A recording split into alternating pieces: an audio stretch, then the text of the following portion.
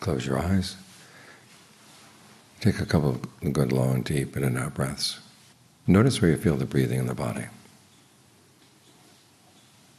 Wherever it's clearest that the breath is coming in and going out, focus your attention right there. And then ask yourself if long breathing is comfortable. If it is, keep it up. If not, you can change. Use your own discernment to figure out what kind of breathing feels good for the body right now, whether long, short, heavy, light, fast, slow, deep, shallow. Whatever combination of those feels good. Experiment. Develop your powers of judgment. The breath is something that's really close, and yet we tend to overlook it. It's so close. We're looking someplace else. But the Buddha said, you focus on your breath this way, you're going to learn a lot, both about the body and the mind. So show some respect for it. You may notice that we bow down a lot around here. We show respect for the Buddha because he teaches us to have respect for ourselves, the things in ourselves that are really worthy of respect.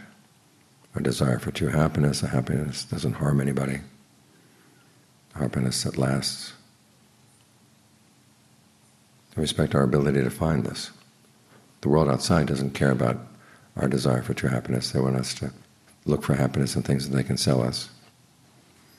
They can't really promise all that much.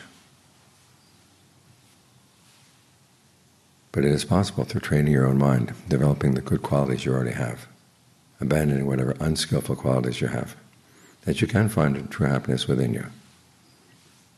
So we try to respect that possibility. Because if we don't, we just have to content ourselves with the less than the best. But the Buddha would have us raise our standards. He said we're capable of a much higher level of happiness. A happiness that's responsible in the sense that it doesn't harm anybody. So we should take advantage of those possibilities, those potentials that we have inside. So right now you're developing your potential for mindfulness, your ability to keep something in mind. So that if the mind wanders off, you bring it right back to the breath. Remember this is where you're going to stay.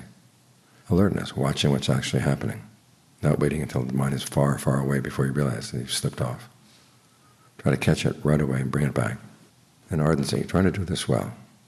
You know that if the mind does have a tendency to wander off, what can you do to make it want to stay? Well, you try to make the breath comfortable. You learn how to take that sense of ease and well-being that come from the breath and spread them around. Out to the tips of the fingers, out to the tips of the toes, from the head down, all the way down through the body. Try to breathe with a sense of ease.